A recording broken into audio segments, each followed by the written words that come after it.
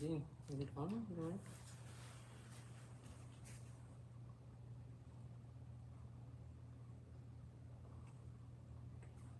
What was this in this? Is that on top?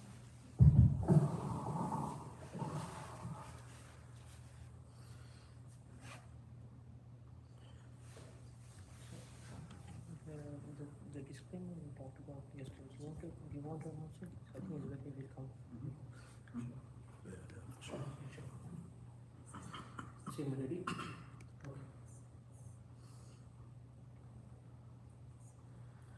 Assalamualaikum warahmatullahi wabarakatuh. I'm sorry, guys. Assalamualaikum warahmatullahi wabarakatuh. How's everyone doing? Alhamdulillah. First of all, Eid Mubarak to everyone. Taqabbalallahu minna wa minkum.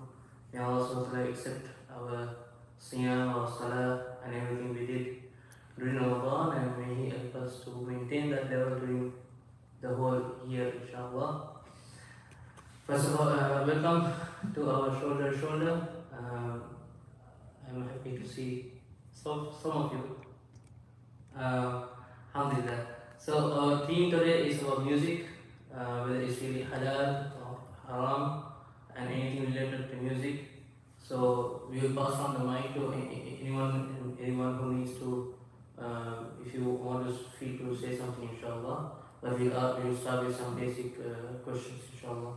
But before we start, Brother Abdul Qadir would like to clarify some things before we start. So go ahead, inshallah. Alhamdulillah, wassalatu wassalamu ala rasulillah wa ala alihi wa sahbihi wa sallam tasliman kathiran.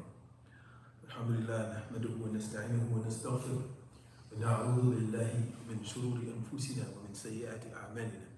من يهده الله فلا مضل له ومن يضلل فلا هادي له واشهد ان لا اله الا الله وحده لا شريك له واشهد ان محمدا عبده ورسوله يا ايها الذين امنوا اتقوا الله حق تقاته ولا تموتن الا وانتم مسلمون يا ايها الناس اتقوا ربكم الذي خلقكم من نفس واحده وخلق منها زوجها وبث منهما رجالا كثيرا ونساء واتقوا الله الذي تساءلون به والأرحام إن الله كان عليكم رقيبا يا أيها الذين آمنوا اتقوا الله وقولوا قولا سديدا يصلح لكم أعمالكم ويغفر لكم ذنوبكم ومن يطع الله ورسوله فقد فاز فوزا عظيما أما بعد فإن أصدق الحديث كتاب الله وخير الهدي هدي محمد صلى الله عليه وسلم وإن شر الأمور محدثاتها وكل محدثة بدعة وكل بدعة ضلالة وكل ضلالة في النار. So dear brothers and sisters, mashallah, Allah subhanahu wa ta'ala has given us an opportunity to see one another after having come through the month of fasting. Inshallah, Allah has accepted it. We pray that it's a good sign for us to come together for the purposes of learning knowledge or to remind one another. And we pray that it's a sign of an accepted month of fasting and our deeds during that month. There are signs of acceptance, and some of it, one of them is that one continues to do the good that they've begun or started to create a habit of doing during Ramadan. If they're able to continue that after Ramadan is over, it is a good sign of its acceptance. So I ask Allah to accept from me and from all of your good deeds and worship during that month. I was asked to do this suddenly. I wasn't expecting to do a talk, so I saw this as an opportunity. And I was so bold as to accept it for maybe just two reasons. And so I want to clarify this very much. Number one is because, again, I thought that perhaps this is an opportunity which Allah subhanahu wa ta'ala has afforded me in an area that I know a little something about and able to express something, having had a very personal and journey in this particular area of music, and having done a lot of soul searching and researching as well regarding the topic, probably from the time almost that I entered the fold of Islam up until recently. And for those of you who don't know, I am a convert to Islam. I'm someone who was not raised upon Islam, was not raised in an Islamic environment, was raised right here in this area, in Washington, D.C. area, and in a Christian family, and went to school and did everything like most people did in those days and of my age and time. Of course, I came in a time much long ago. Maybe some of you have only seen it in black and white. I always kid like that. Actually, we had color back then. But the point is that I'm from a society and a culture and a background that's very familiar with the importance that music in particular is given. Having been greatly and deeply involved in it myself as a professional even at one time, and that's where my early education was done. I have a graduate, a bachelor's degree actually in performance of music. And what that means is that I had to learn music theory, how to read, write, arrange, and so forth. And learn a bit about music history, a little bit about psychology of music, along with other things. A little bit more than just having to count to 4. So we used to make that joke. Most people think musicians just gotta know how to count to 4. But it's a little bit more to that. So having indulged in that and done that from a young age, from about maybe the first piano lessons, age 10, all the way through college, this was my life. But also something else occurred at that time. Something else occurred at that point in my life where I felt a certain lacking during that time. And I mention that because many of us have experienced, and I had experienced, and many people experience and swear by it, that they, through their involvement and their enjoyment of music, it gives them a lot of fulfillment.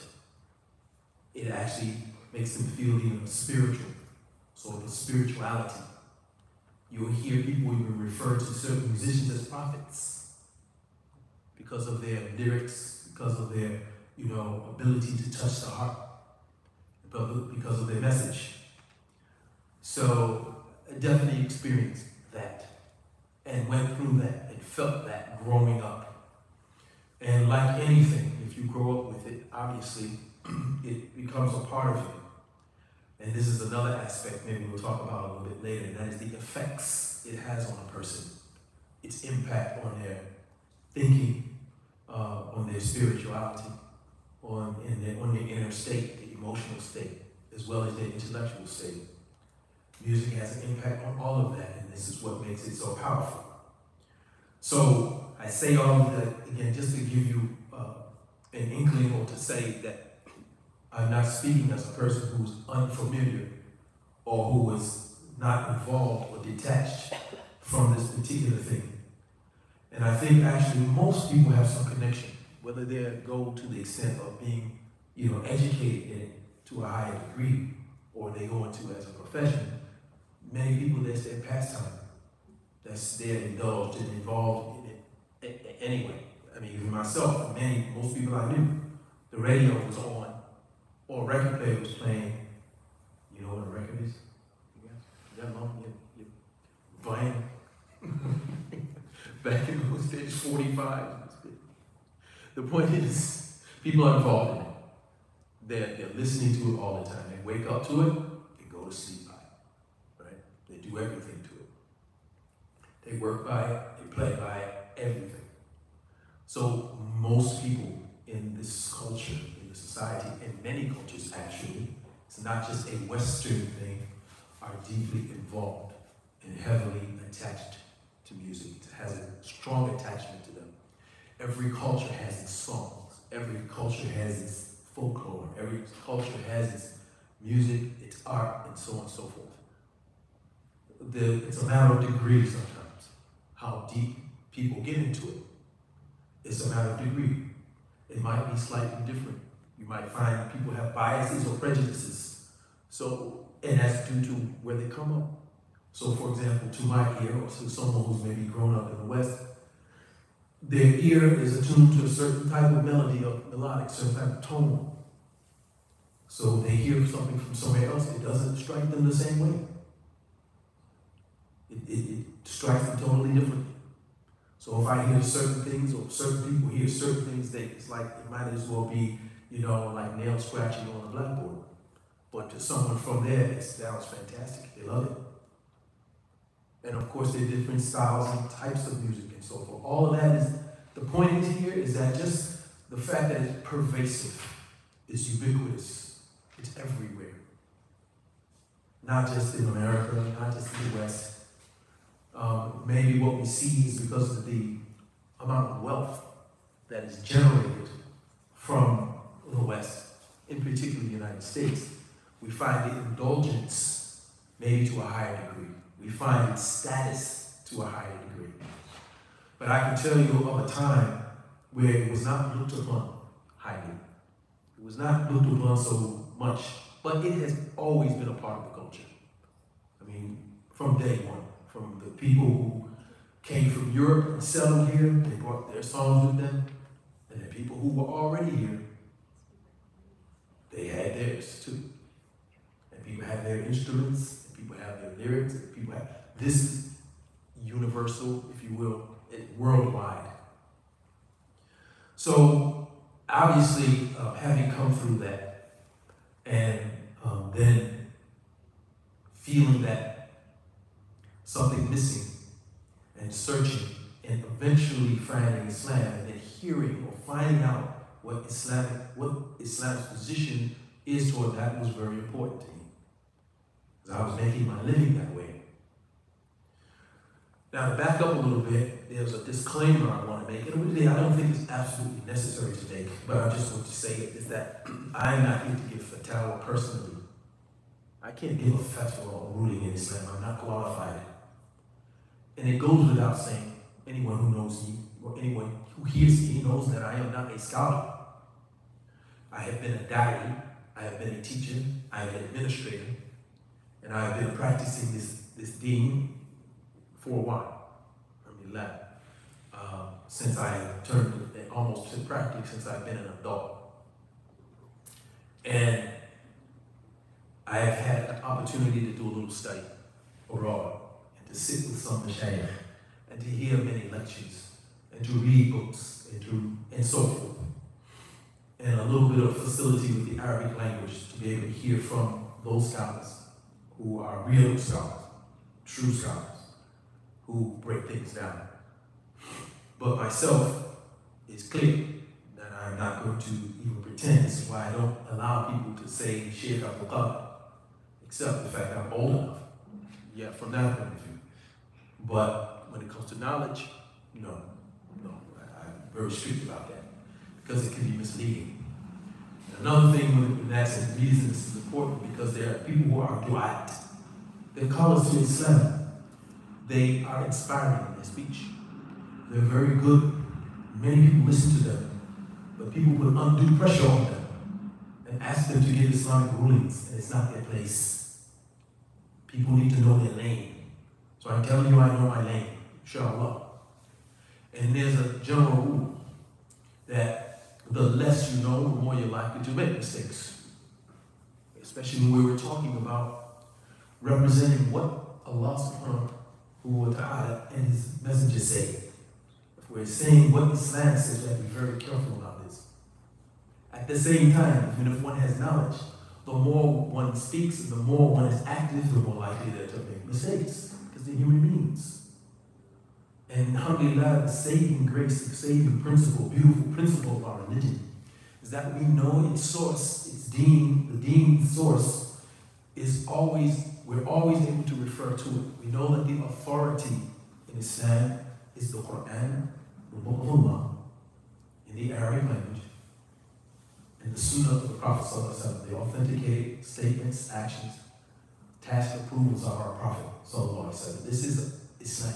This is where Islam is contained. This is what we all look towards. And this is what the scholars look towards.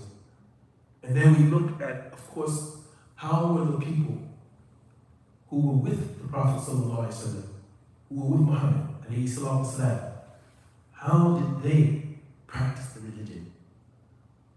This is a principle I'm trying to set now, and if there's any disagreement with this principle, we need to stop and get this clear. That the basis for which I come from, or try to, is on this foundation that the deen is from the Quran, it is from the authenticated Sunnah, it is then from the companions, the best of the Muslims, who according to the statement, the authenticated statement of the Prophet ﷺ, were his companions. And he said, to take from his Sunnah and to take from the Sunnah of the Khulafa al-Rashideen after him, the rightly guided Khalifas, Khulafa. And he even pointed to say, take your deen from these two. He's pointing to Abu Bakr and Umar. And the Khulafa al-Rashidun, by consensus of the Ummah, are considered to be Abu Bakr, Umar, Uthman, and Ali radiallahu anhu, ajma'in. And then some people say the fifth of the Khulafa al-Rashidin, Abdul Aziz, who was the later Khalifa, a grandson of Umar. But the point is this, the criteria is that those who were closest, those who were in the generation of the Prophet, okay? He said, be upon the religion or upon my Sunnah and on the way of the best of generations. ثُمَّ الَّذِينَ يَلُونَهُمْ ثُمَّ الَّذِينَ يَلُونَهُمْ. Then those who follow them and those who follow them, and he stopped. And so that is taken and understood to mean the Sahaba, his Qarni, his generation, the people who were around him, who followed him, and then those who followed them, among their students, their children, and those who followed them, the tabi'in. So the Sahaba, the tabi'in, and the tabi'in. We look to those first early generations as authoritative. And the positions they took, we look at them first, because they were the closest to the source, Muhammad sallallahu alaihi wasallam. Now this is a rational argument I'm giving you here. It's a logical one. I've mentioned a few hadith, but the point is, and here's another very important thing. What I'm saying is from, again, it's not just from myself, it's from what has been said to me, taught to me, and taught to many by the scholars of the Ummah. Those people who look at those evidences, who understand the Arabic of the Quran, who look at the actions and the statements of the companions, who look at what was done by their students and their students afterwards, the tabi'in and the tabi'in. They look at all of that together to come to the understanding that they then break down and pass on to us. Their scholarship is what determines, they are able to look and see, this was authentically stated by the Prophet ﷺ. This is the understanding or the meaning of this or that ayah, because it's based on statements of the companions and statements of the Prophet ﷺ, as well as the Arabic language. This is how we understand the Quran. The Quran gives the tafsir of itself in many places, but we don't totally rely on the Arabic language. We rely on the explanation of the Prophet ﷺ. But how do you know that? How do you know what's authentic? There's a process of authenticating that, which was done by great scholars, muhaddithin, people like Imam al-Bukhari, Imam Muslim, al-Nasa'i, al-Tirmidhi, Ibn Majah, Imam Ahmad, and so forth. We know these things, or I think you're familiar with these things. That, in other words, scholarship now comes into this. But we always know, again, the saving grace is that we know no scholar is absolutely infallible. There's none who are considered infallible in this deen except who? Allah, His Messenger. So there are people who can come later on, no matter how knowledgeable they are, they may be at some given area or some point, they can't be mistaken. And they said this about themselves, like Imam Malik, Imam Dar-us-Salaam, the great Imam, and others said similar statements like this. He said, there's none who are perfect in this religion except the one who is in this grave. And he was sitting in the Prophet's masjid. He was pointing toward the house of the Prophet ﷺ, saying, this is the one who is infallible. So statements like this from Imam Malik, Imam Ahmed ibn Hanbal, Muhammad Idris al-Shafi'i, Abu Hanifa, they all made these types of statements. I'm kind of revising this as a foundation, first of all, because what we come up, or what we mentioned today with regards to this issue of music, we will look to them first. As far as the technicality of what music is. And what I hope to offer you, and I'm going to, I looked at also this as I was sold to me by some people as a discussion. So, a discussion means some interaction. So I got some questions for you. I'm not going to let you ask me. I'm always trying to seek out of this. Because I'm not mufti. What I mean, and you'll see what I mean. There are some questions and an opportunity that I also saw this as. Many times we don't get a chance to speak with the youth directly, and we make assumptions, and vice versa. Assumptions are made. So it's always good to be able to be open and to be honest and to lay it out there. Because what happens if you don't, it lingers. Or if you have that question, believe somebody else has it in their chest as well. And then if we can hash it out and work it out and bring some statement to bear regarding it, we will do that. And if we can't, we say we don't know. Have knowledge to say, I don't know. So I hope to have some interaction and some discussion, real discussion. But there's certain things that are not open to discussion. Or let's put it like this, it's only open to discussion if there is a lack of understanding about something. And what I mean is this. I just mentioned a few things that are principles, that are foundations, that for me are unshakable. They're not. There's no discussion because the evidence is clear. It's clear cut. So I'm not going to argue or discuss whether or not the Quran is the book of Allah.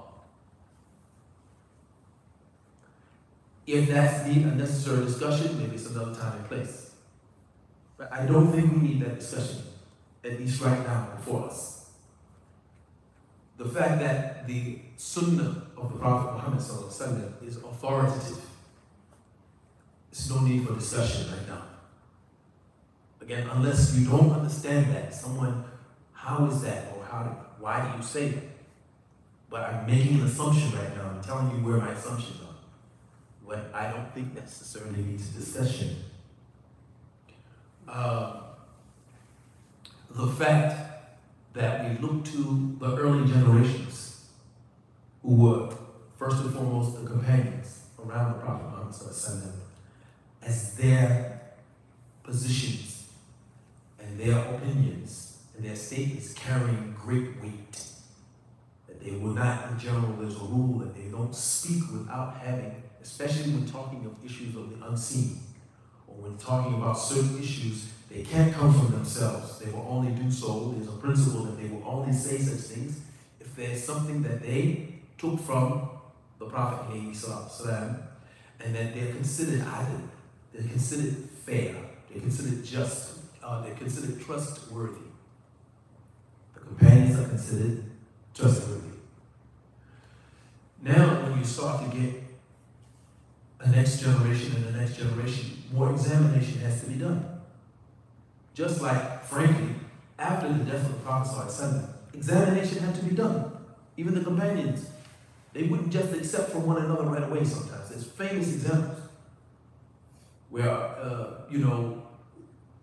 one of the companions would hear something from another companion that he hadn't heard himself from the Prophet. So he said, you're lying. Some of them were tough. He said, we're going to go back to it now. So the principle of going back to the Prophet was actually established by them. And verifying. Like, where did you hear it and when did you hear it? That was actually something established then. But the writing of the hadith, and then this process of sifting through weak and strong, of course that's something that became really, really necessary as time went on. Because people would say anything to support themselves. They know that the principle, the unshakable principle that the statement of the Prophet ﷺ is law, it is the deen. People realize, of course, then if we say something, if we say that the Prophet ﷺ said it, we can perhaps get away with certain things. This is reality. The further the people got away from that time, so lack of ethics and honesty comes in. And sometimes it actually was, people had a good intention, but they did it wrongly. They wanted to encourage good action. They wanted to encourage righteousness. And they may say that something is from the Prophet or something that wasn't. So the point is that this verification had to come in. And this again goes back to the great works of great scholars. It didn't start with Imam al-Bukhari, but he is well known as having the collection which is considered of the highest grade of authenticity. It's not the first book of hadith. It's not the only book of hadith. It doesn't contain every sahih hadith. I think you all know this, but I'm saying this for a purpose. Just to set this foundation, to establish it, that this is where we're coming from when we narrate, inshallah, anything on this issue, inshallah. Like,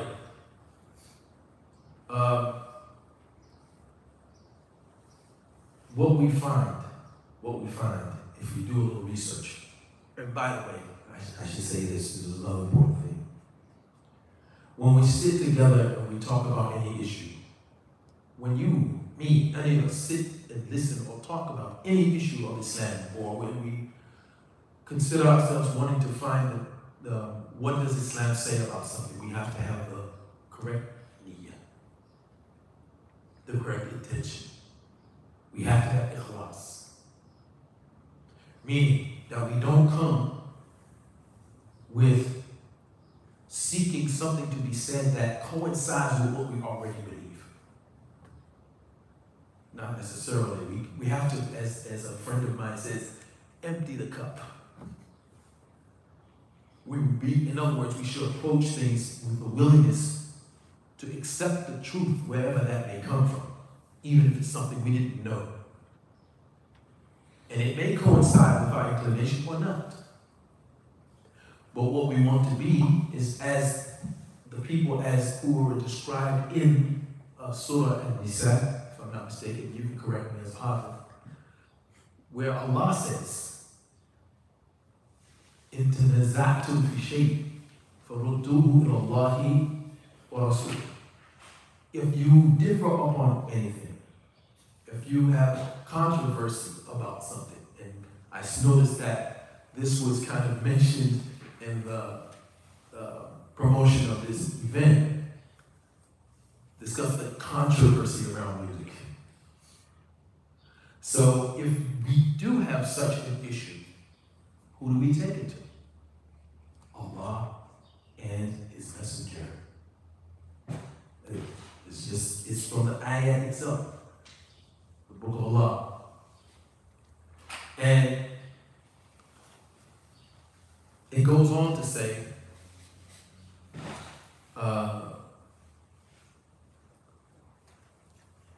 to take it to Allah and His Messenger, and then to send Him on taslima. That you then submit to that, and you don't feel anything in the heart that you are, in other words, acceptant of the rule of Allah and His Messenger. Okay? This is a sign of the believer. that if Allah says it, if the messenger says it, we hear, we obey. This is a high level of iman, actually.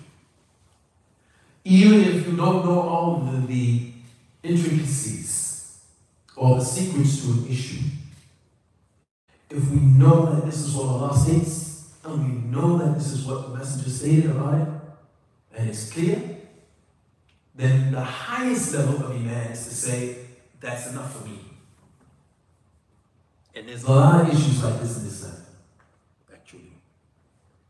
So we may, therefore, afterwards, we may find out there are some wisdoms, that we may find that there's some secrets, some very deep things that go along with that. But initially, it's because Allah and His Messenger say it. And for example, there's nobody who, well, I don't know of anyone who argues against the prohibition of eating lahm al-khinzir, pork, pig meat. Right? Because it's a clear ayah that makes it forbidden. But maybe later on we may find out there's wisdom in it. For many reasons, spiritual, health reasons, and so on and so forth. But initially, the basic reason we don't eat pork is not because of the cholesterol or the salt content and all that stuff. It's because Allah forbade it. So this should be our approach. So going back to my statement about having ikhlas, is that if it's made clear to us, and that's an issue, it should be made clear. It's clear to us, made clear that Allah and His Messenger have said something, or that there's a consensus of the companions, or a consensus of the great scholars of the Ummah, who broke all this stuff down and examined it and went into depth about it. If they have come to a conclusion, then who are we? There's really no need to argue about this. It really shouldn't be controversial because it's an issue that has been decided and agreed upon by the best of the people. Does that mean there's no disagreement at all? Let's be honest, no. There is. In other words, you can always find a divergent opinion. So what we need to do is to examine the weight or the substantiation for that divergent opinion. And what is it based on? Is there some strength to it? And then, again, it gets back to us that after all is said and done, if it's been made clear to us that something is a part of Islam, are we ready to do it? Are we committed to following it? This is why we want to strive and struggle with our nafs regarding. For sure. And I know this is actually one of the reasons that there's controversy. It's not that the ruling, there's a controversy on the ruling. The controversy is us, in us. Because we're so attached to something. And it's so widespread, as we said earlier. It's so commonplace.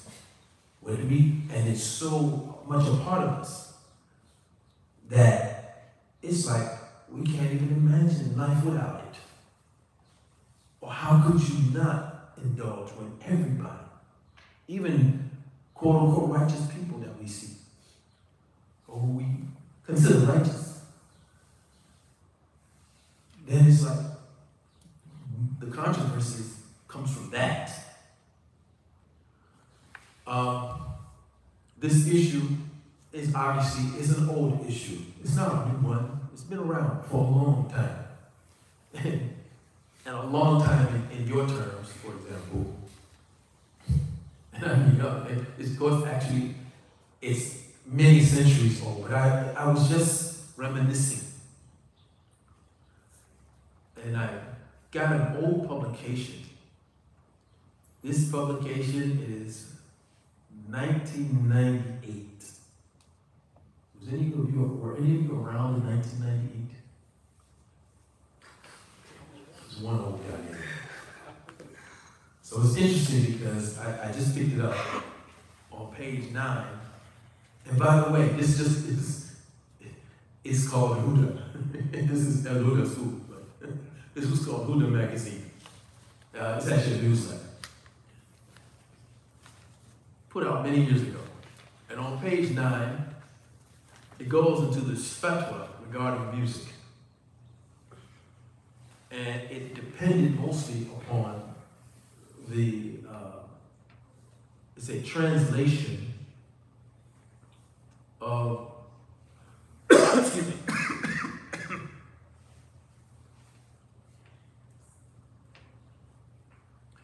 of statements made by the great scholar, rahimahullah, Muhammad Nasruddin al-Albani, who was a muhaddith.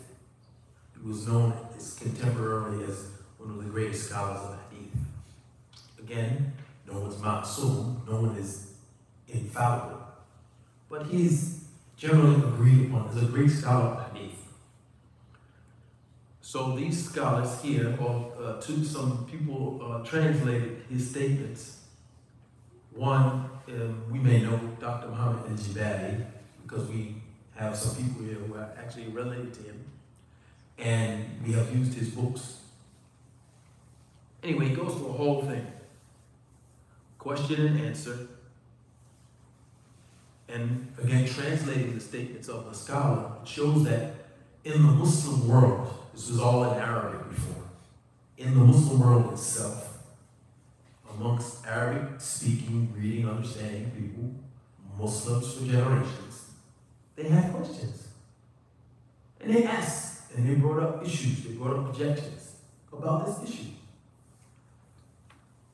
And the scholar, he talks about some of the issues in fatwa that actually were for or in favor of music, and where they went wrong. And he talks about the reason for a prohibition of music. So he's obviously taking the position that there's a prohibition.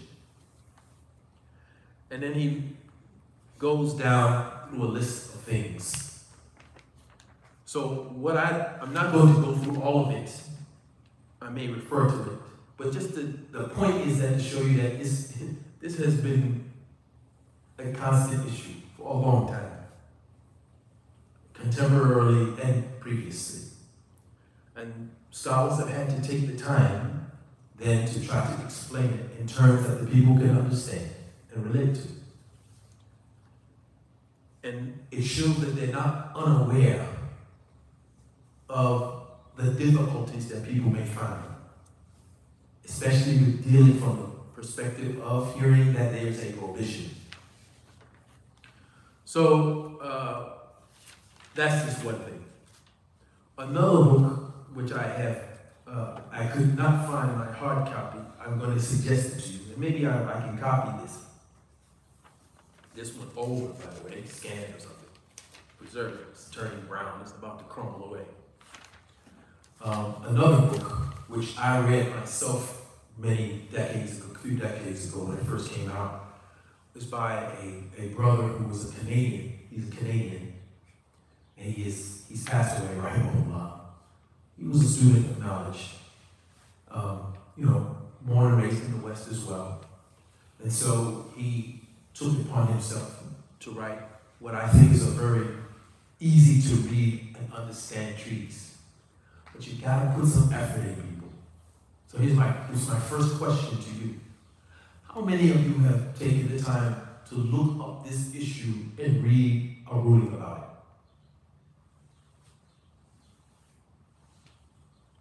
it? Okay, a few of you. Okay. So I encourage you to do this. Like, if you're serious about getting to the bottom of things, you can't just depend upon people telling you. You need to train yourself to have patience and to take time yourself to read. And then don't just read what agrees with you. What you already think, what you think is already going to support what you may be feeling. You have to read with an open mind. But you understand the basis by which you can understand whether something is true or not. This is a key. Like, how do I know something is truthful? It's correct. If they give references and a clear explanation from the Quran and the authentic hadith, that's the starting point. If it's just philosophizing, or if it's just people using rhetoric, then that may have its place, but that's not evidence. Evidence is qala Allah, qala Rasul, qala Sahaba, qala Ulama. Is that clear? But you need to put a little effort, brothers and sisters. Take a little time. You know, we're living in an age now that wasn't back in these days. So this is a long article. You sit there and you read because that's what you had to do. Or maybe maybe somebody had a cassette tape. You know, remember a cassette tape shop? Maybe. But it certainly wasn't like now. You pick that up, you click YouTube, you type in ruling on music, and what do you get? And the problem is, someone can be very dynamic and engaging. They may be very, their speech may be beautiful. But that's not evidence. Evidence is Qala Allah, Qala Rasul, Qala Sahaba, Qala Ulama. This is always, no matter what. And so that intention and ikhlas in us has to be there. Because it could be that we hear all the evidence in the world, but at the end of it all, we go right back and do whatever we were doing. So the purpose, or your purpose should be here, as well as myself, is that we want to be the type of people who, when we hear Allah has mentioned, have decided something, that we submit. And then we strive. We strive. And we may fall short sometimes. And this is where I will bring my personal experience. When I became a Muslim, as I mentioned to you, back in those times, way back when, and I was making my living this way, I met someone after returning to this area, and it was just a gathering with some brothers. It was I don't know, iftar or something. And in those days I looked much different than I did now. It's much smaller. And the brother said to me when he found out I was a musician, he said, "Astaghfirullah."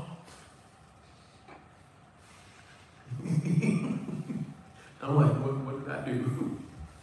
I was like, what did I do? And he said, brother, music is haram. He started to say this. Now, at the time, it didn't register. Like, I was literally maybe not even a year a Muslim. And I noticed another brother who was the host. He did this. No, he said, he did this. Like, chill. This is a new brother.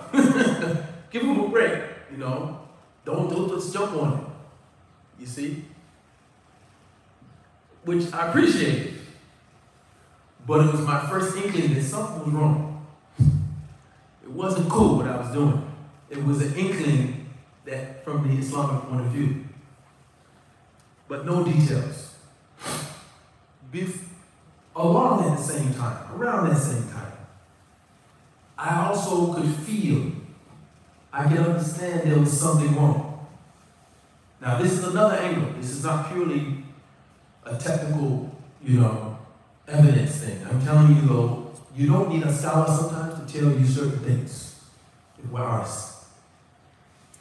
If I'm making my money in bars, clubs, concert halls, and the money is generated from alcohol sales and other types of entertainment, which I know even then was haram.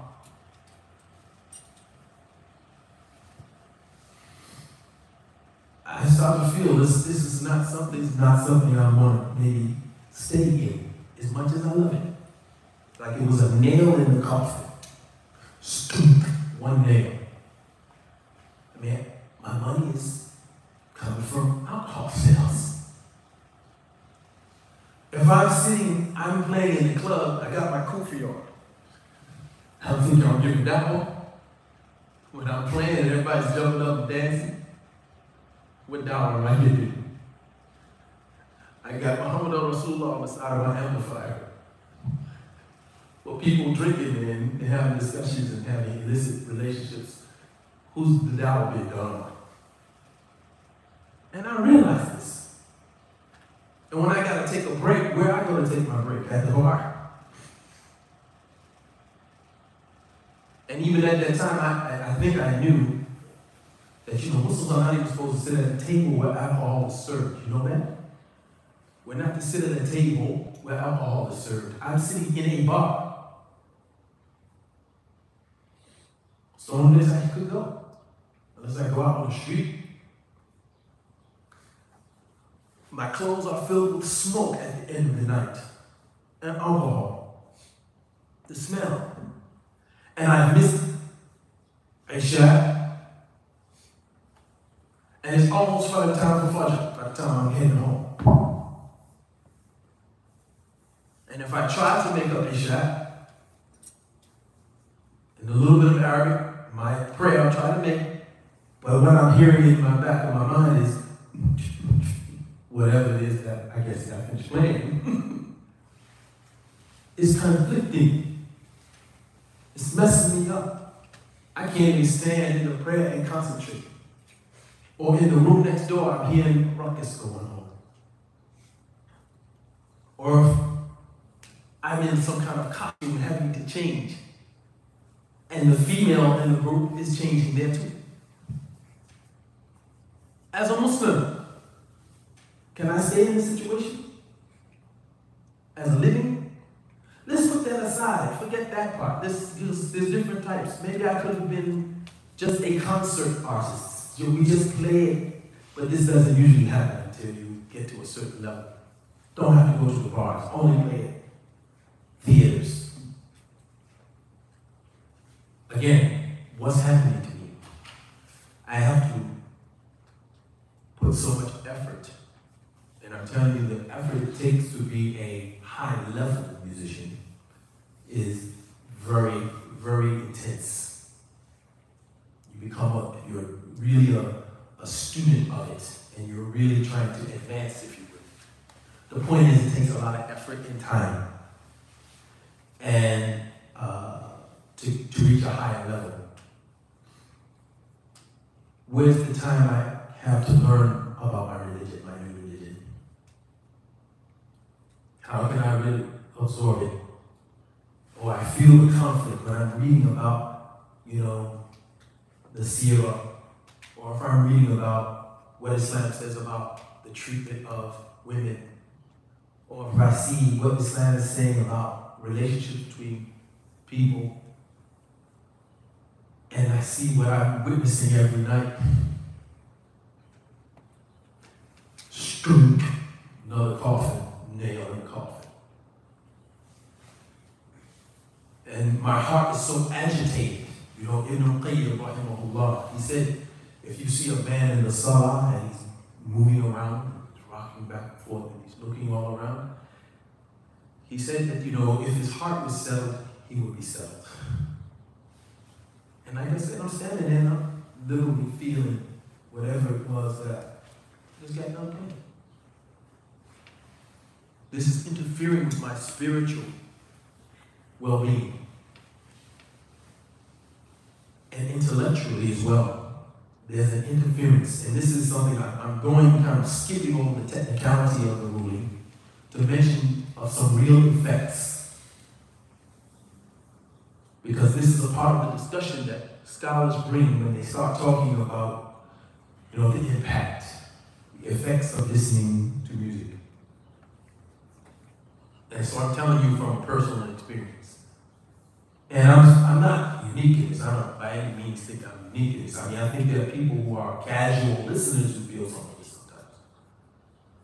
And it gets to the point where, okay, if you want to have a lift, and you're feeling down, and you want to feel better, you turn on a song. You play your favorite artist. If you want to feel a certain way. And as musicians, we learned we could play certain things, and most musicians know this. In fact, that's how they get their money. They know what chords to play, what rhythm, what's tempo to play to get you to cry, to laugh, to jump up and down. Now, you've seen it. Sometimes all it takes is a few little lines of something and everybody starts. That's all it takes. There is actually a science to this. Some people have studied this. Certain frequencies. Why do you think the bass is so heavy? Why do you think that backbeat on the drums is a certain way? It's designed to impact you. And this is the problem. That this starts to interfere with what should be closest to as Muslims? The revelation of Allah.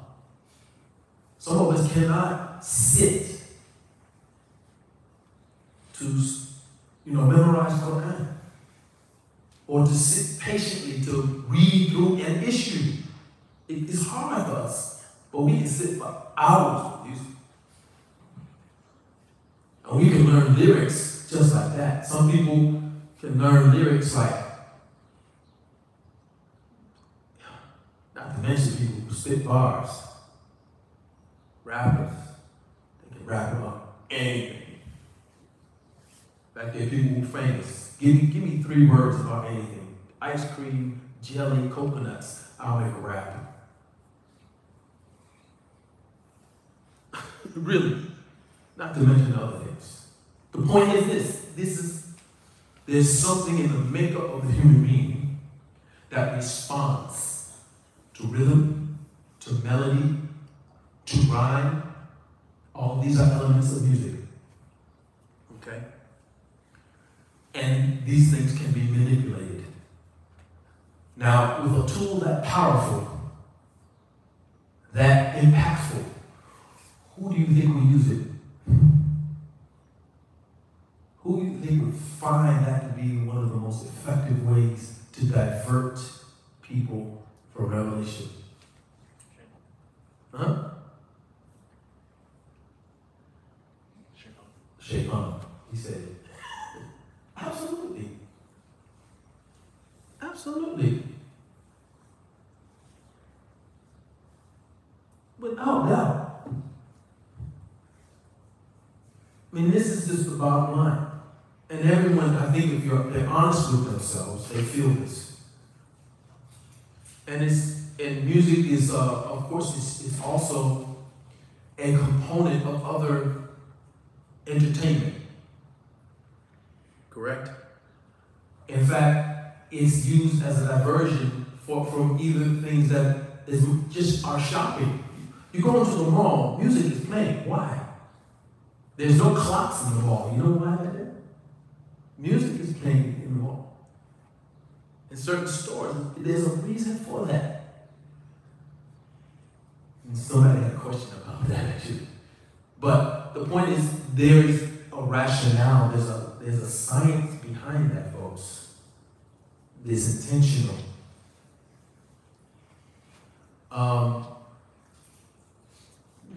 Yes, people do learn through music.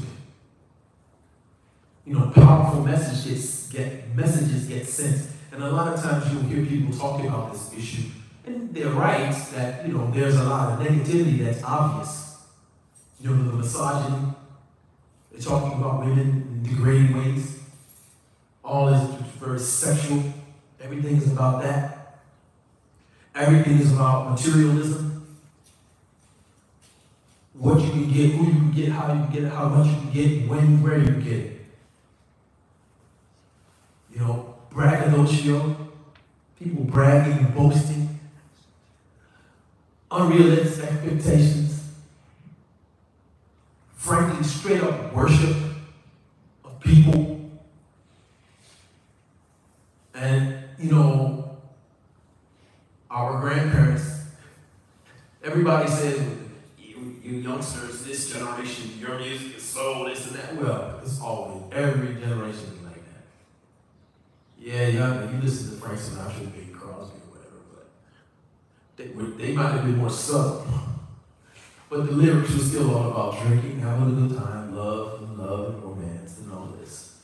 And yes, it became, as morals degenerate, people become more explicit. And now we're living in an age where it's actually no thing.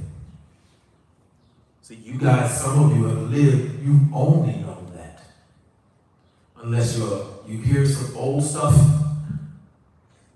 you know, it used to be only a certain segment of musicians, singers would sing in a certain way. It was put in a corner, into a very small pocket. People who were very lewd or explicit. Almost no one used curse words. Even then, they were more subtle. Like they would allude, they do what's called double entendre. You know, when you're talking about sex, but you use other words. That's what they would do. They use, you know, symbolism on it. But we know, everybody knows what they're talking about. They were much more subtle. Now, no. It's blatant, bold, upfront, and nasty. And there's not a Muslim who has half a mind who doesn't know that that's wrong. But the problem is when it is not so obvious. And the people feel, because they get spiritual upliftment, emotional, it does affect the emotions. It is designed to. It can change your mood. And actually therapy is done according with music. Musical therapy changes the mood of people. We are in this environment. You are not considered cultured without music. You're not considered educated unless you know a certain amount about music, certain types of music. You're not considered or educated. Like, it's very, very, very, very much a part of people's lives. It's practically inescapable. That's a reality that we live in. And I would go so far as to say, even in the Muslim world, and I've lived there for some time, that's another part of my background. Not long after I had these experiences that I'm talking about here, I left the country. And I went to live in Egypt for some time. And after that, I came back, and then I went back again. I lived in Saudi Arabia.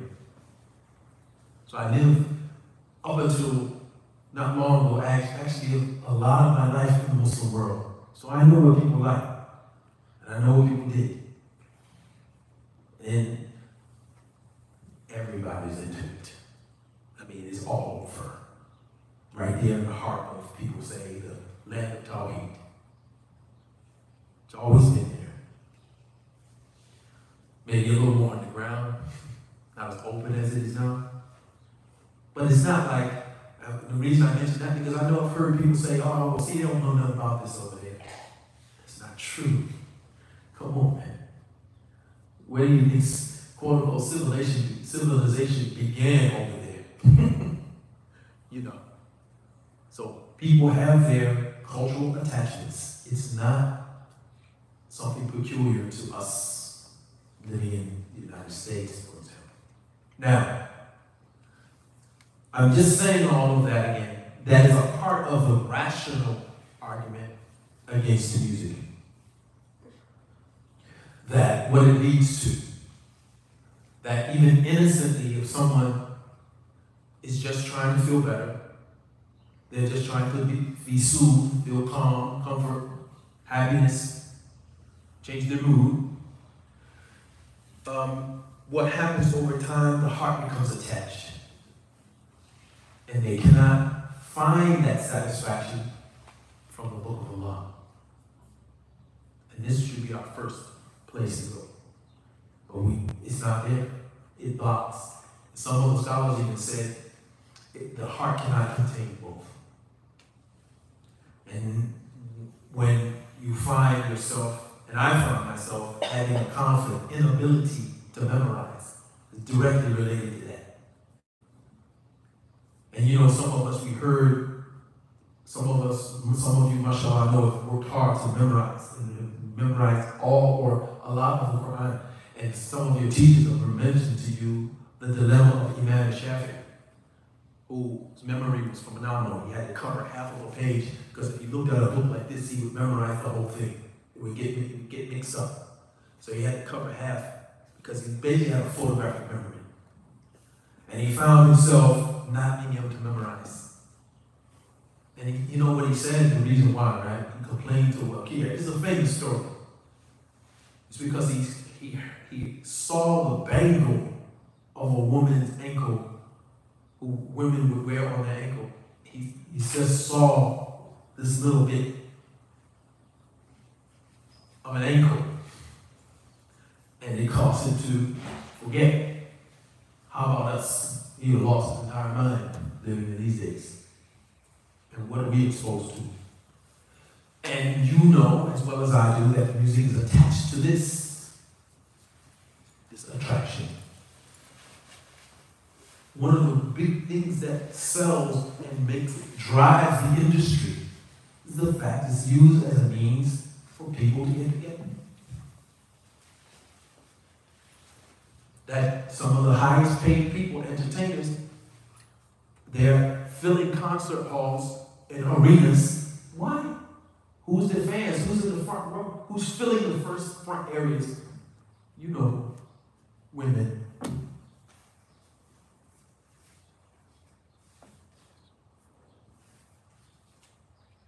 And for female artists, same thing, who are standing up at quote-unquote artists, dancing. They don't usually just stand there in some,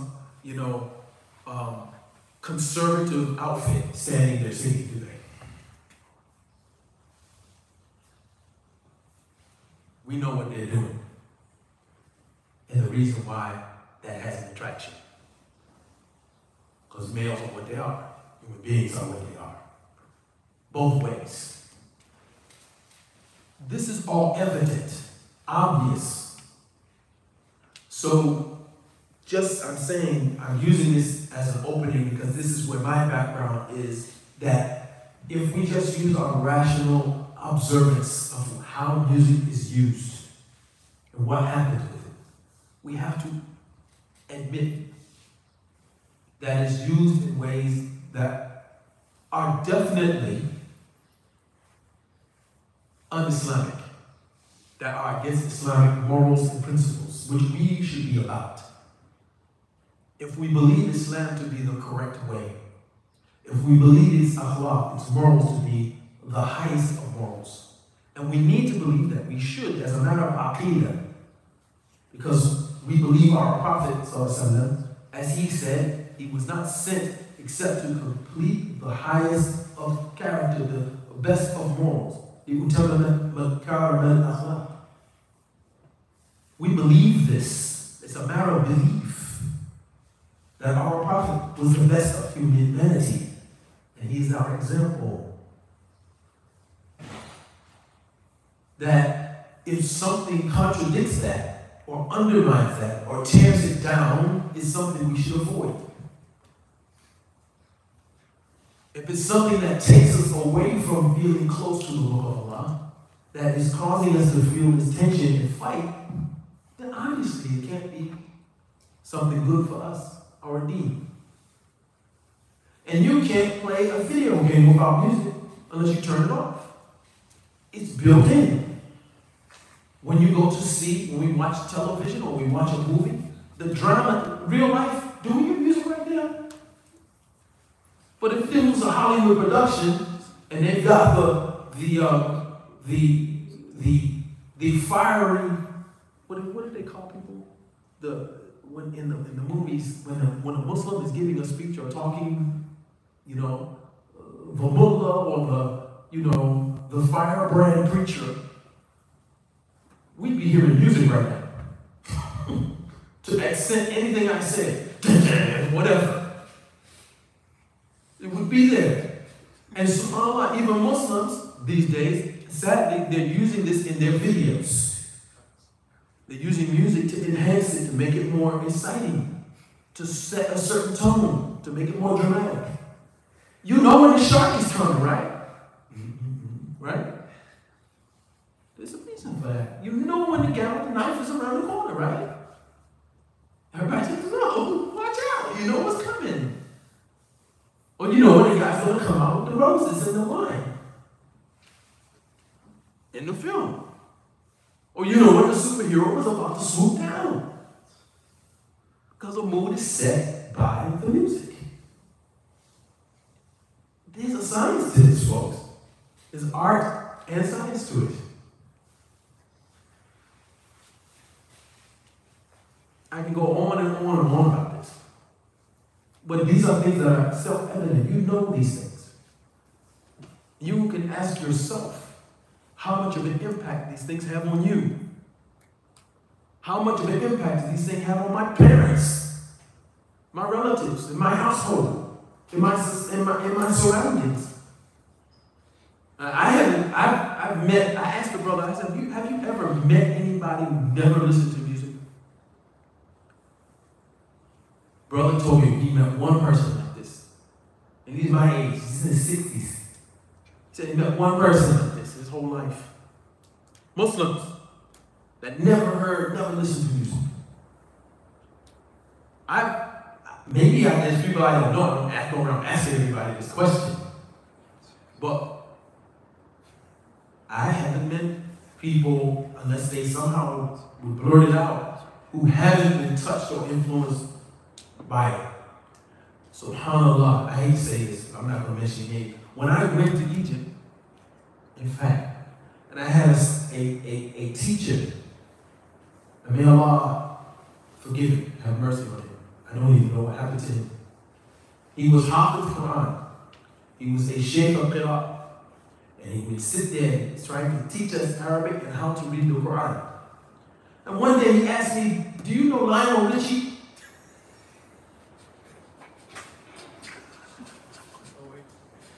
I said, I like me some Lionel Richie.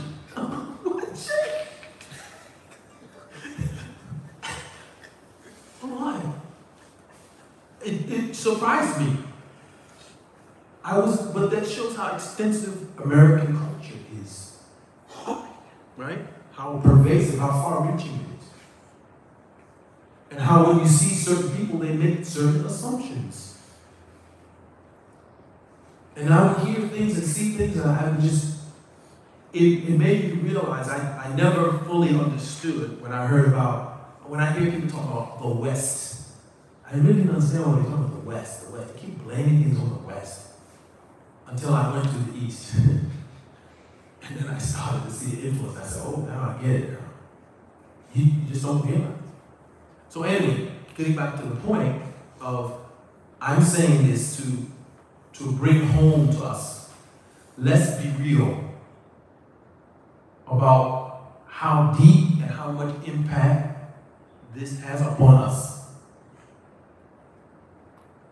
And I think even before we get to the technicality of the evidence for or against, we can see much as against it straight away. Last thing I mentioned before mentioning this, I was at the Eid. And this is a sign of the Eid not being accepted of a person. And some of the scholars tried to warn us against this on Eid Day. That it was a time for happiness and festivity, but in a halal way. But I was in a park. I was away from here. It was another place. But I was in a park, and I was sitting talking to an old friend and having a conversation on evening. And I look over here and I see some young people twerking, shaking it, putting it with selfies because they're posting it. And I'm saying to myself, what? They had no clue. Or they didn't care. I don't know. But right there at E, on the E ground, everybody always, we are sitting talking, old folks, and I'm saying, I'm just waiting, where's the parent at? There's a parent going to appear somewhere. Because if I step up and say something, folks are going to be like the crazy man. Folks are going to be like, who are you? And this is the problem, sometimes we don't have to be mean to our youth. We're not going to go up and say, you idiots, no. That's not the way to talk to people. But, come on 8 day, we have to teach. We have to say, look, it's not appropriate. You guys look beautiful, mashallah, may Allah reward you, but this is not right now. Don't do this. It's embarrassing. And then, right there shows the influence, right there. Because where you get that move from? Where'd you see that move? Where'd you see those movements and those gyrations? You know when you saw it. It wasn't from a Quran and Hadith. It wasn't from scholars sitting in the masjid. It wasn't from halakat. It wasn't from the halakat of dhikr. It was from sitting there watching TV, watching YouTube, or watching TikTok. Come on, folks, we know this. So I'm trying to make a point that even without getting into the Islamic specifics of the ayat and the hadith, you already know. A lot of this, if not all of it, is no. And when Muslims attach themselves more to the sound of the Qari than the message that the Qari is reading, that's another issue. Some people ask about this. We were encouraged to recite the Quran in a beautiful manner. And we're attracted to people who recite beautifully, right? But the problem is, it shows how powerful it is. Some people, they are more attached to the Qari's voice than what the Qari is transmitting, which is the words of Allah subhanahu wa ta'ala. And that's why you will hear, and this is an old issue, ayat about punishment in hellfire. Hard, harsh, scary ayat. And the people go, Allah, Allah. Because they're hearing the voice, not the message. Those ayat you should be like, head down, about to cry. Out of fear. But it's all about the voice of the person. And some people have become celebrities for this. And people with nice voices are putting out tapes and videos. And what about the message of the Quran itself? And yes, the Quran is melodic, but it's not to be made a melody of. You don't make a song out of it. There are rules. But some scholars criticize some of the Quran because it becomes more of a song and the message gets lost. This is how deep music is, folks, and singing. Amen. There's a mind. And there's a complaint that I've made and heard from people here. They're like, well, how come you're saying, some people are saying certain people from certain cultures, it's like the music okay if it comes from here, but it's not okay if it comes from there. What are you talking about? If it has a certain style or a certain rhythm or a certain tone, then you're like, astaghfirullah. But if it comes from where they come from, it's like, we enjoy that. This is wrong. Because what I said earlier, certain things have a attraction depending on your culture. It's not, but it should be a double standard. We're not going to give an Islamic ruling for one and not for the other if they both fall under the same category. Long standing. So, I'm going to suggest a couple of things. I mentioned the book of our brother, Abu Bilal Mustafa Kennedy. He was saying, I mentioned that he's a brother, student of knowledge, rahimahullah. He wrote this treatise called Islamic Ruling of Music and Singing. I suggest you download it, because it goes through in detail about the ayat that claim to indicate the legality of music, and then the ones that indicate the prohibition. So he's being fair. He does an analysis, so you can see for yourself. And then he goes into hadith. There's a very famous hadith in Sahih Bukhari that's used to talk about the prohibition of using instruments. And mahazif, that some people try to cast aspersions upon. There's some weakness in it. So he analyzes, he brings forth all of the hadith related to the issue. And then he brings the consensus of the companions, the tabi'een, the imams, and the fuqaha, the people who specialize in Islamic fiqh rulings. So he shows you, it establishes an historic continuity of their position. And the jumhur, the vast majority, in fact, none of the four imams allowed it. So he goes with Abu Hanifa, Imam Malik, Imam Shafi'i, Imam Ahmed, Ibn Hanbal. And then he does bring, to be fair, those who approve of singing. But he shows both sides. And then he brings some exceptions to when there are times when singing is allowed. And there's an instrument that is allowed, the duff. The duff is like a tambourine without the rings. So he shows that this is evidence that's sometimes pointed to for the allowance. Because the Prophet ﷺ, factually, no doubt, allowed the singing of the little girls during Eid and allowed them to use the duff. There are times when, to encourage the people to get them revved up for battle during jihad. But again, not with instruments. The wedding feast. There's times when some singing is allowed, use of the duff. And he brings evidence for that. And some other occasions. So he looks at that critically.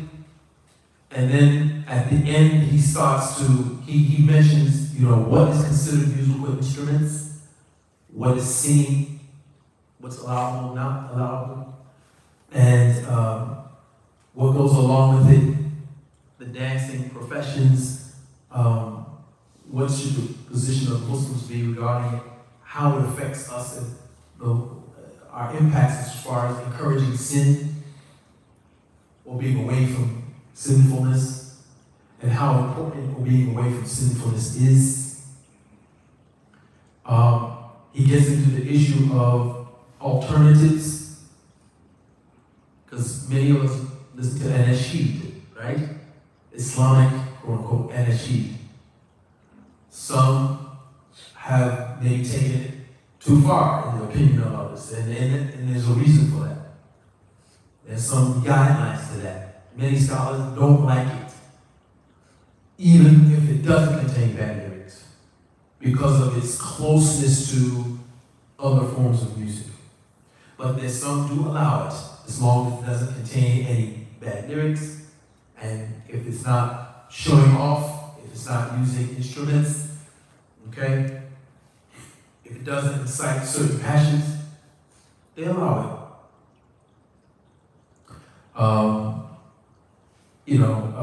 So that's an alternative, in other words. And then he comes to a conclusion. I suggest this book, even though it's a book. I mean, you gotta read it. But I think it's easy to digest.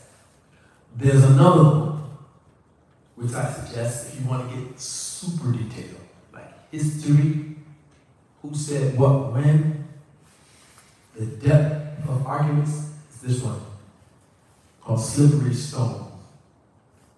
I recently got this just a couple of years ago. I think it was published just a few years ago. Anyway, the brother, may Allah reward him, first edition was 1429, 2008, and 2011. So it's been out for about over 10 years.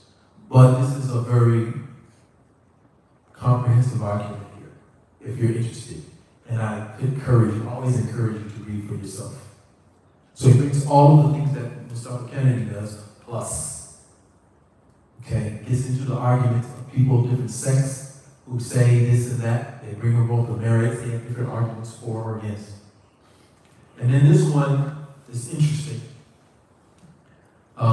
It's also an in-depth study through Islam and science. It talks about the effects of music and so forth. And it's called The Music Made Me Do It. So I'm telling you these as references, inshallah, to pick up. If you're interested, if you're studious, you're ready to sit down and read. And of course, online, there are certain sites like Islam QA where they go through the whole thing in depth. They bring the ayat, and the hadith, and so forth. So I'm gonna pause here. I know I've gone on too long, but as I mentioned, I wasn't here to give fatwa, and I think everybody here is very intelligent and very capable. I see almost every one of you guys, and I know you're may Allah reward you really. I'm very happy to see you, and I know that you are capable. And I encourage you not to take shortcuts in your deed, because ultimately you have to know for yourself. You want to know things for yourself. And don't depend on people who could be wrong one day and right the next. And there was a couple of questions, and I think actually I answered them inadvertently. Allah knows best. And I've mentioned that the position is a prohibition. So someone asks if it's a prohibition, if it's haram, then should you stop going to malls, restaurants, barbershops, etc. Well, just think about the question a little bit. Practically speaking, you can avoid it. There's a difference, however, between hearing and actively listening. Correct? What do you hear then? You hear the rain. Right? That's music. But you're hearing the rain. But you're listening to me, inshallah. Got it? So there's one thing when you're actively listening, but you can't, it's like you're listening to the news. You're listening to, again, just going to the store. Just walking down the street. You're going to hear music. But do you have to stop and start grooving? Oh, you don't. If you're coming across something, you're flipping the radio or whatever it is, or going, you realize, that if it's coming through and impacting you, you can turn it down.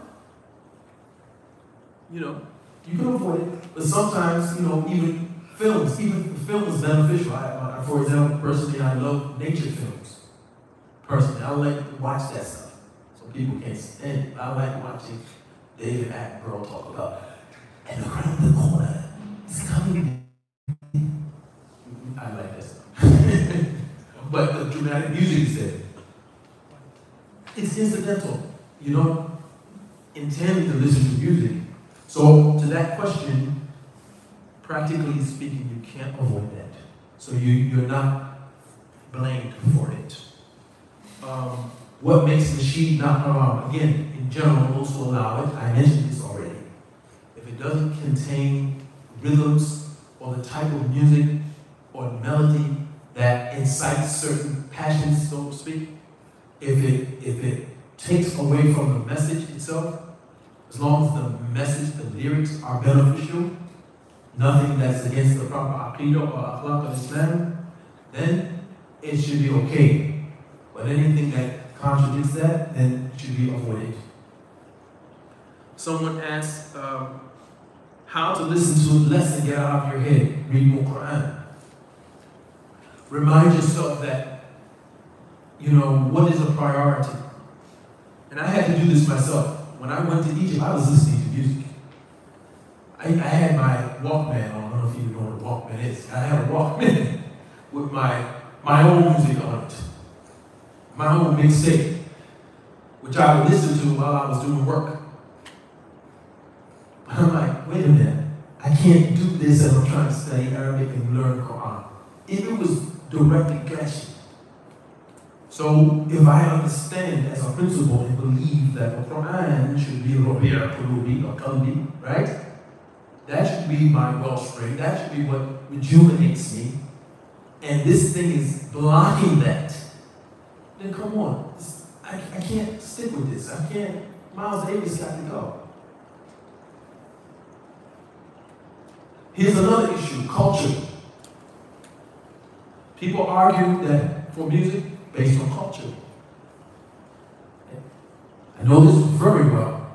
People argue about this, that a part of their culture, of their heritage, is certain types of music and musicians.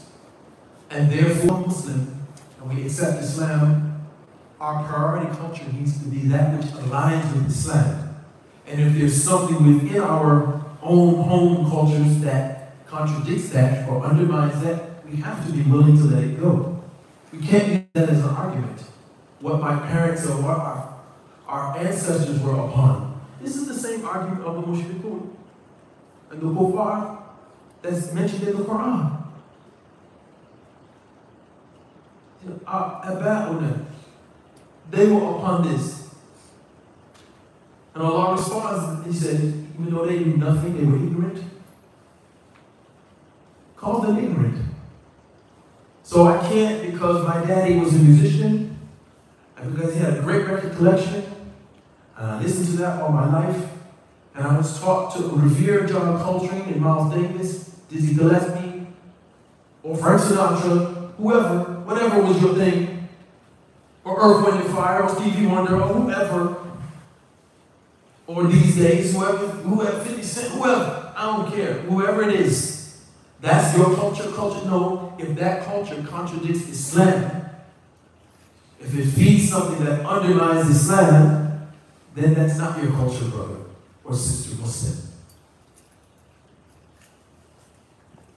It's not. I'm sorry.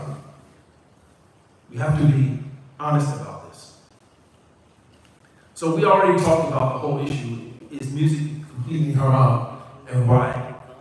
And we talked about nasheed. So these are some questions that were given to me. And inshallah, I hope I've answered them sufficiently for those who answered them, inshallah ta'ala, during the course of the talk. I'm sorry, I said I wanted to have more interaction with you guys. And I asked you maybe 2-3 questions only. And the reason for that is, again, I started to think about many things as I started to speak. And a lot of recollections. But I asked you, have you read, have some of you actually taken time to sit and read about this? Look for fatwa, the rulings on it yourself. And a few raise your hands. Have you gotten and heard someone arguing for it? Or have you listened to videos or seen videos or, I don't know, or heard audios that argue for music? Anybody? A few of you have. Okay, I definitely have. Did you feel that those arguments had weight? Like, were they substantial? Were you convinced that you felt like, oh, he got a point, or she's got a point? I'm not putting you on the spot. Like, I'm not putting a check mark. Okay, I got it. No. I'm just asking. Honestly. Because I imagine some of you have run into this. With friends, even. You may have had people, acquaintances or friends that have argued for music. Have you had that experience? You have? Okay. How about family? Some of you families listen to music. And I don't mean for you to expose their sin, but the point is, I think you guys, some of you, it's not easy. I'm trying to say to you that I understand that struggle sometimes. Especially when you're dealing with people who are close to you, or people who you respect. Or otherwise you think highly of. But they have this issue. They listen to music. I have good friends. People that I really feel close to. Muslims. But they're still attached to that. They're still very attached. On this issue, we part. So people ask, how do you deal with that? Well, it doesn't mean you have to be rude, or every time you see them, you have to jump on them about it. You know. But ad-deen al-nasiha. The deen is advice. And if you can find a opportunity or a moment after you've learned the ruling, and that's why I suggest you got to read.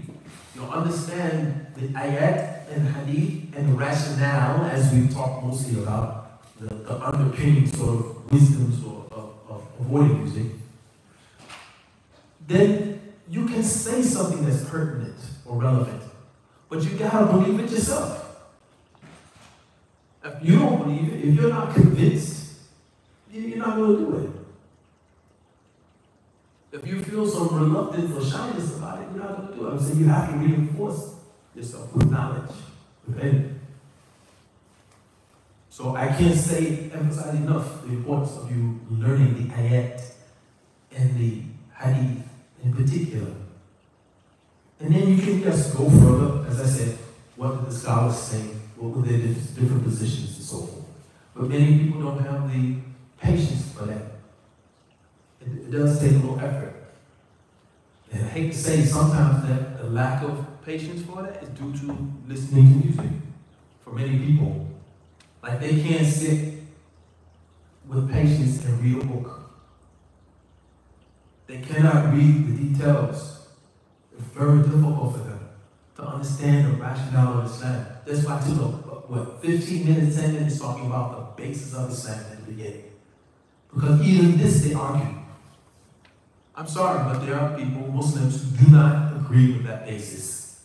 Especially the part about the statements, the actions, the priority of the first generations of Muslims, the Sahaba, the Tabi'in, and the Tabi'in.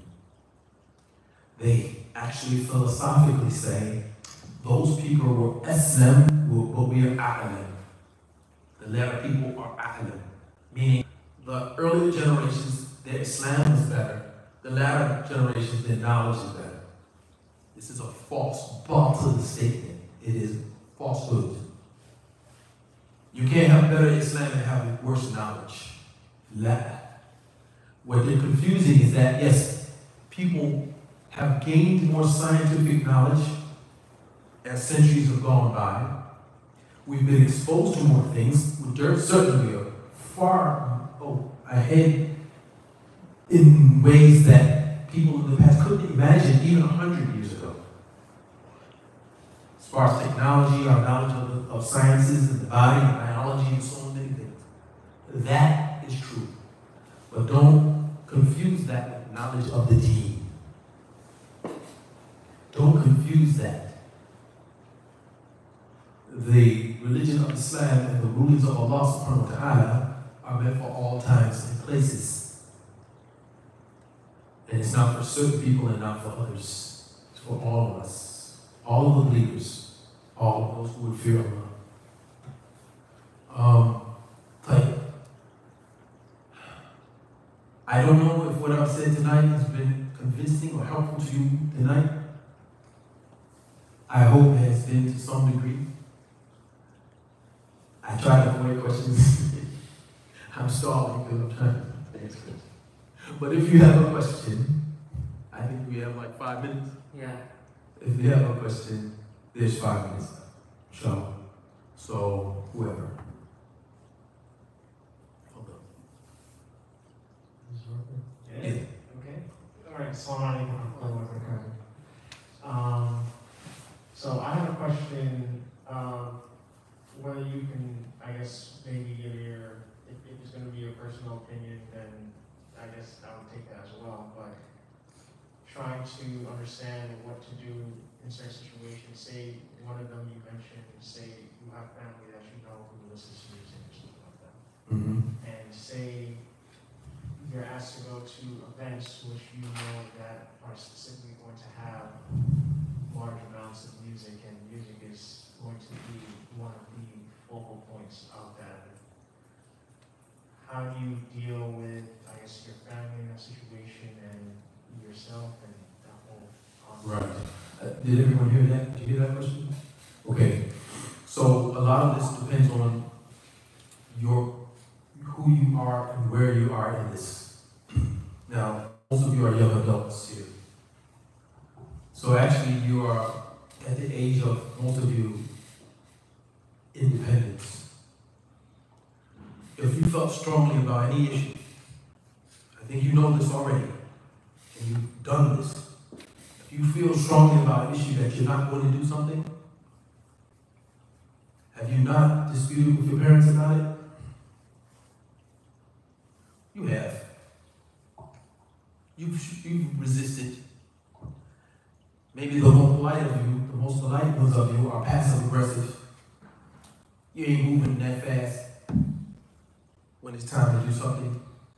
And these are about petty matters. I'm talking about small matters where like this. Big matters, this is a bigger matter. We are ordered not to be, we are ordered commanded by Allah against shahadat zur, witnessing falsehood and wrongdoing. We are ordered by the Prophet ﷺ to, if we see an evil, change it with our hand, and if not, with the tongue, and if not, then hate it in the heart, and that is the weakest of men. So, if you really, and I guess if you find yourself, your parents are insisting, and we know we're also supposed to be dutiful to our parents, but we want to be respectful towards them all times. But maybe they're going someplace like this that you mentioned. You know, uncles or aunties or who knows, wedding or whatever, and then you're in a tough position because you don't want to be disrespectful toward them. You don't want to start a big fight. What is the greater or the lesser evil here? You see, you can, in this case, Allah's best, go along with them to the place that you don't have to hang out. Just like what happens, we see in many a function. Stuff is going on inside, and the youngsters are outside. You can avoid it, and people will get the message. You don't have to be rude, and you don't have to be mean. But what's better before all of this happens, before this situation comes up, talk about the issue. You see, if people know where you stand before that, they won't put you in that position. Many times, even your own parents or people who are close to you, if they know that this is your position in advance, they're not going to put as much pressure on you. In general, Allah knows best. And I'm saying this from personal experience. Like, I've been a Muslim for a while now, so my relatives, they know no one asked me to go to certain places. And I still have a decent relationship with them. They realize, they certainly realize by now it's not a passing phase, as they may have thought at one time. So they know that this is my position. I'm not going to do this, that, or the other. The same thing for any of us. So I'm saying, at times away from this, before it gets heated or emotional or gets to a critical point, if there's a point to discuss these types of issues, then that's one angle. If you find yourself still, as I mentioned, you're compelled. You're compelled. You don't want to, again, start a fight or problem, a bigger issue, because that's a bigger issue, right? Wouldn't you say? That we're not supposed to obey, there's no ta'ah lil makhluq fi ma'siyatil khaliq. There's no obedience to the created and disobedience to the creator. So if one's parents, and you can remind your parents in particular, or anyone, if they order you to do that which Allah has forbidden, you don't have to obey them in that. And the Quran itself obliges them as believers to this. We're all reading these same ayat. Okay? You're supposed to be a companion to them in what is good and obey them in what is good. If they ask you to do that which is wrong, you don't have to obey them in that, and you have a position in Islam to stand upon. And it takes some maturity and patience, because sometimes people insist. And so in that case, try not to fight and get into an argument. You try to stand your ground. And most of the time, in my experience and what I've heard from others, people respect it. But if you find yourself in that situation, you distance to the degree you can. You don't indulge in the festivities as intensely or with others. You have to kind of back off. And it happens all the time. People find themselves in these situations all the time. So the thing is to just try to distance yourself as much as you can. And people get the message. They realize. And if you are in a position of status, especially if you're a student of knowledge, they know that you're serious about your religion. You take it seriously. People respect you. They respect it. They give a hard time. They may grumble a little bit. They may tease you. The people get teased all the time. Who do you think you are? Or you're all pious now. Those things, some harsh things can be said that hurt your feelings. Okay? So the thing is to be firm but polite. And, this is why some, believe me, the imams, the leaders of the community get invited to these things all the time. And they'll smile and they'll make an excuse to get out of it. Or they just don't show up and people get the message. How come brother so-and-so isn't here? Or brother so-and-so was here but he left. He gave salams, he gave congratulations to the happy couple, then he come. You understand? So you just try to not keep yourself in a situation where you're oppressed. When your religion, your deen, your emotional and psychological or spiritual state is being, impacted negatively. And Allah rewards you for your patience. Allah.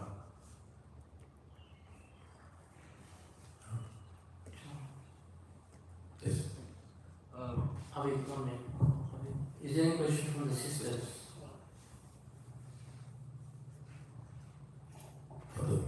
Go ahead. You've gone over why music is bad. It can manipulate our feelings. It can influence us, shape our music to influence us. But what about using music for good things? Like you said, music therapy or motivational music. Why are those necessarily harmful? Right. So, did you hear that question? So it's similar to alcohol and gambling. Allah subhanahu wa ta'ala initially, He mentioned that there is some good in al-khamr wal-maisir. Some good in it. The enjoyment of it, the effects it has, the money, the entertainment, there's some good in it. But the evil is greater than the good. And then later on, He forbade it. He said, stay away from it. Even though there's good and benefit in some of it. So it's the same thing with music. There's some good and benefit in it from one side, but the harms are far greater. And the hadith, which I only mentioned a part of it, is very specific about you know, how people will come along a time, and in this particular hadith, there will come a time when people will make halal the use of musical instruments, zina, which is illegal, illicit sexual relations, and the drinking of alcohol.